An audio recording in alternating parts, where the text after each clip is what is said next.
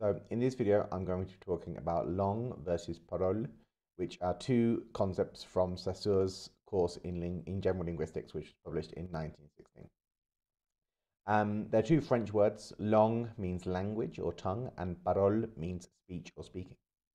Now, langue is abstract. What I mean by that is that it's in the mind. You can't record it, you can't observe it. But parole is concrete. And what I mean by that is that you could record it with an audio device or you could write it and capture it in the written form. Okay. Langue is a complete system of signs. Now, we've talked about signs before. The basic idea is that you have an acoustic signal, a sound, and that sound is related to a concept or an idea.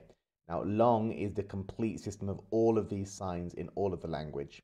And parole is the manifestation of the langue system into speech or into writing. Okay. Now, langue is in your mind. You can't observe it easily. And parole is an acoustic signal, basically a vibration which you can pick up with your ears and a vibration you can produce with your mouth. Okay. Now, langue is the mental representation of linguistic rules, of syntax, of phonetics, all these rules that we've already studied.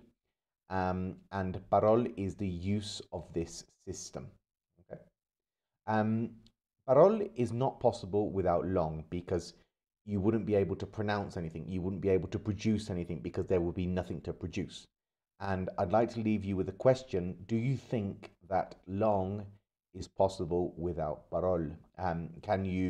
Can you have language in your mind even if you don't speak it, even if you don't use it, if you don't write it? For example, maybe with sign language, the movement of the hands would be the parole, but there's definitely a langue behind that. So my question is, do you think you can,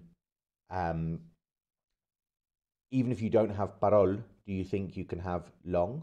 I mean, obviously in a full language, we have both. But yeah, so for your homework, I would like you to think about that question. Okay. Well, as always, guys, I hope this video was useful.